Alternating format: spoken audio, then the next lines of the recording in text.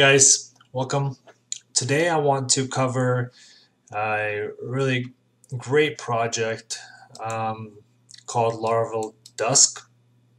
And Laravel Dusk is basically um, a way to automate testing of your application. Um, let's start by using Composer to install the system. So let me just close this out. Stop my server from running. There you go. And then we can actually create a new test or use their test. But I think I'm going to create a brand new test for this. So I'll say PHP Artisan Dusk, and you scroll to the top here. You can follow the documentation. There you go. Dusk : make, and whatever your test is. Dusk : make, and create.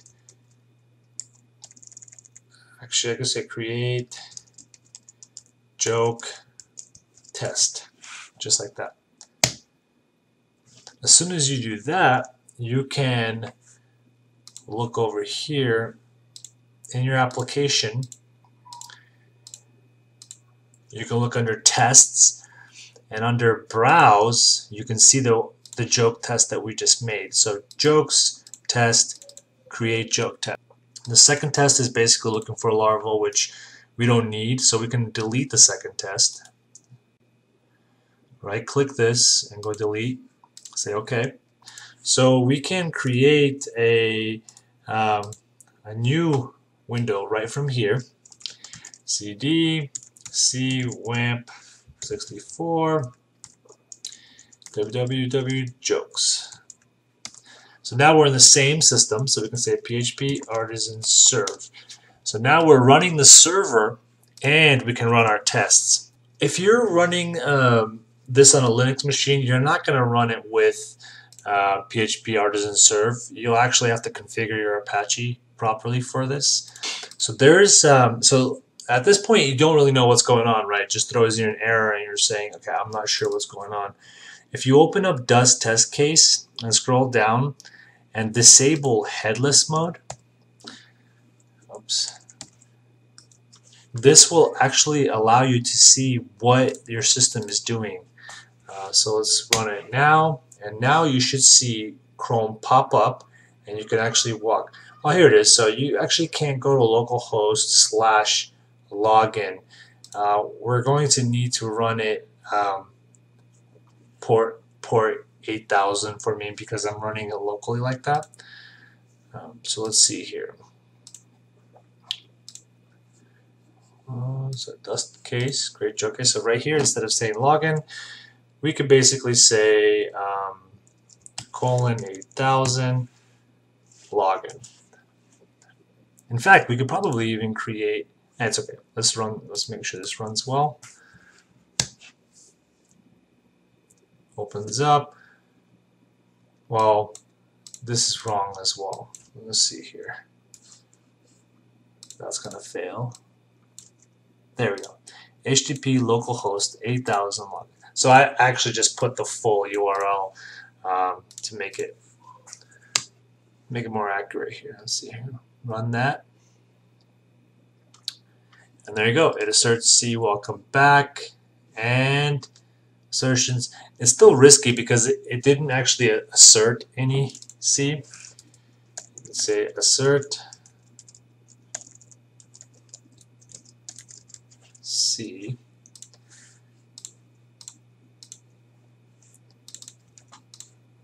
Asserting basically returns that it was successful. You have to have some kind of a successful output in the end, whether it's positive or negative. So in this case, when you assert C welcome back, it's a positive, and your test is running well. So what do you need for this to work? So you need to install Dusk, and you need to have the ChromeDriver installed, and everything else pretty much works just as simply as I just showed you. Now let me create a new user account.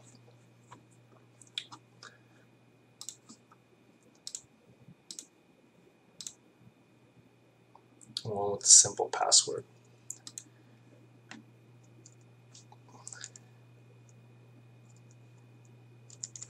Bobby Bob plus 900. Actually, we could say test@me.com. So Bobby test@me.com. We'll copy this, paste, register. This is going to be our test account. And just say the email is going to be test@me.com. Password is going to be test@me.com. Press login, and then press it should be Bobby. And if you look at the database, that should be Bobby for the name. You should see it. You should be able to assert see Bobby just that way, or jokes dashboard. So let's run this and see how it does it.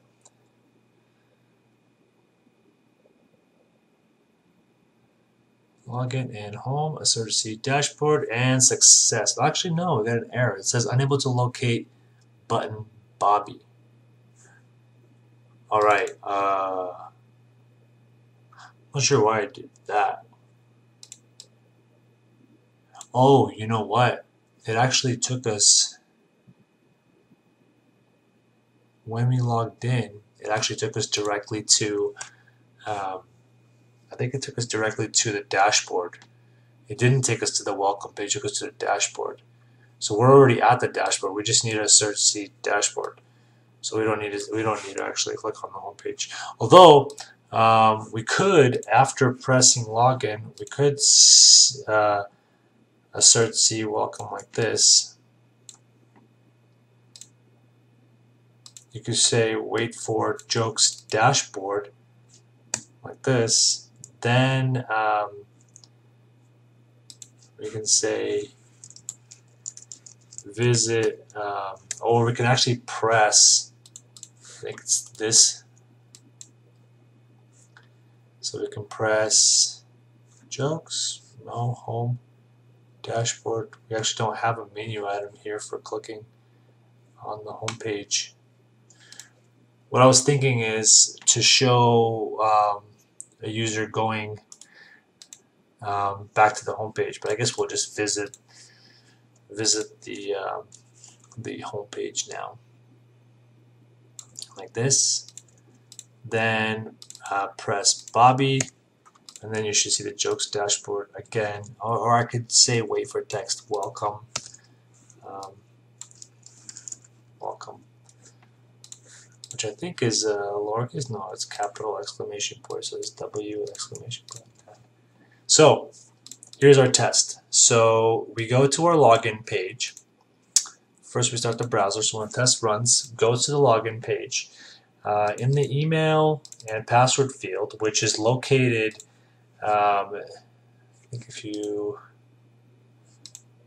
log out, which is located, inspect, right here, so you have email ID, email, and that's email. And password or type is password, so that's our password. And then press login. You can wait for text, jokes dashboard, which gets us to the dashboard.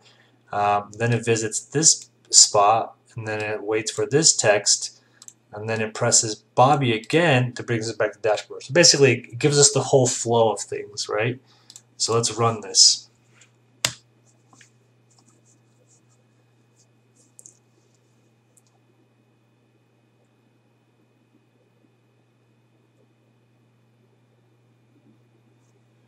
One error. It says unable to locate Bobby.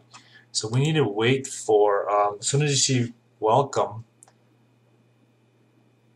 we need to wait for, oh, I guess visit would open a new browser. Why didn't it?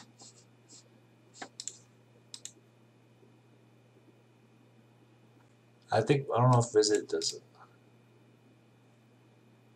Actually, I don't know if I want to do all this. Doesn't really matter. It's too much. So once you log in, you assert see jokes dashboard, you're in.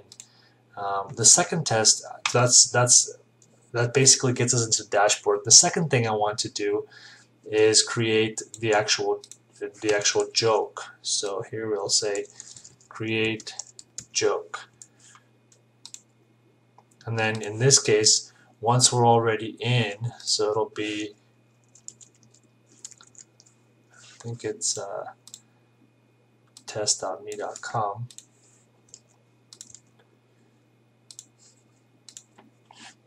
So once you're in, oh, that's why it does that. So I'm actually taking, if you go directly to login, then it takes you into the dashboard. If you have a specific page you're going to. Anyways, the next button we're going to click is this one. So once we assert C joke dashboard right here, which is the same flow, we'll inspect this, and we'll need to press submit joke. So here, login, we'll say wait for text, I think, so it is. Then we'll say press submit joke. Then we can wait for modal, which I think this one has .modal. So when available, modal,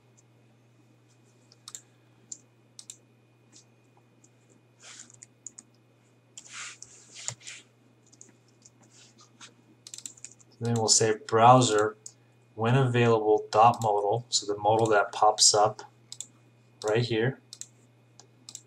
Then we'll use we'll fill this name with joke title, so we'll say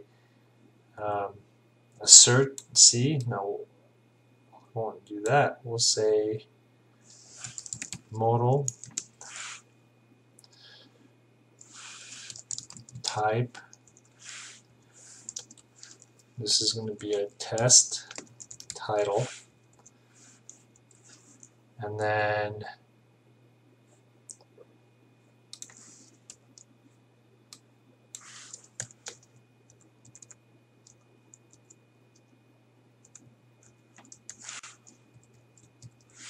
there you go. So, and then inside of the description, we can actually do a joke description. So we can say inside of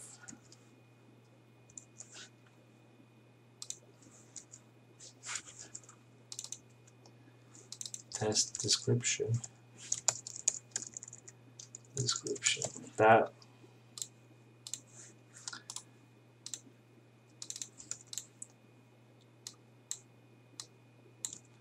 test title, test description, and then we'll do, you can actually upload files as well, but I don't know if I'm going to show that right now. And then we'll say press save changes. So we'll say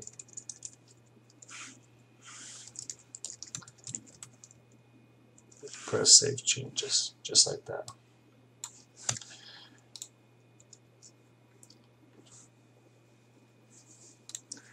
Now that should submit it, and then right after that we can wait for text to appear. So in this case, if you come back here and say, you know, this hit it, we just need joke submitted successfully. So we can say wait for text, joke submitted successfully, and that should actually, you can even say assert C. Should we assert C? We'll say wait for text, and then assert C.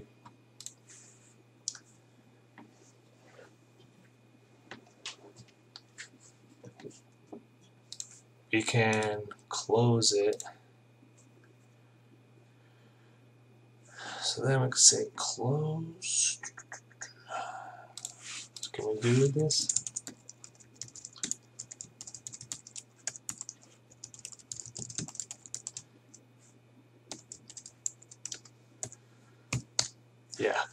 can trigger close, and then we should see our joke title right there.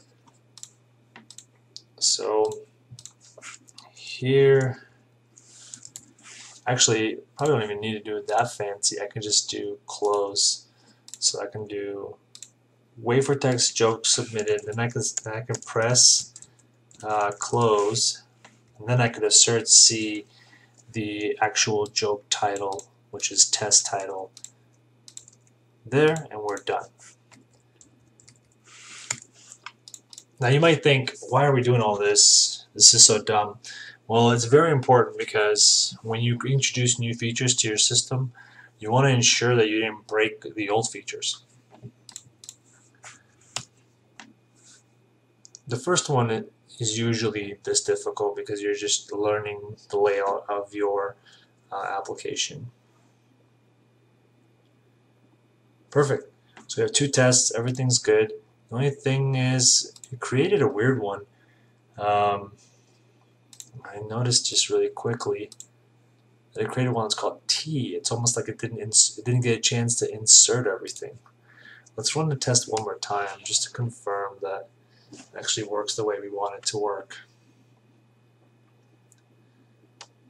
It almost didn't have a chance to sit. There it is. It just moves so fast. Great, the test is good. So let's say now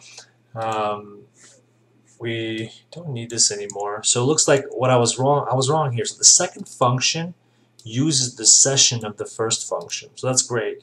And then I just needed to make sure to do any type of assertions after I'm out of my modal. So there we go. So nice little function, create joke test. So it logs you in, creates a joke, and everything's good to go. You can also create a user account if it doesn't exist. You saw this, I think, in this area. It actually tells you how to create using the user factory right above right here. So you can actually create a user account on the fly and then log in with that user account. So you don't need to use an existing user account, and you don't need to save it. So you can just create one just like that. So, but in this case, I think I have one already created, so it's very easy, but I could have also created one so that other users can function. So let's say now oh, by the way, it actually saves screenshots of the failures as well. So there's a way to turn that on.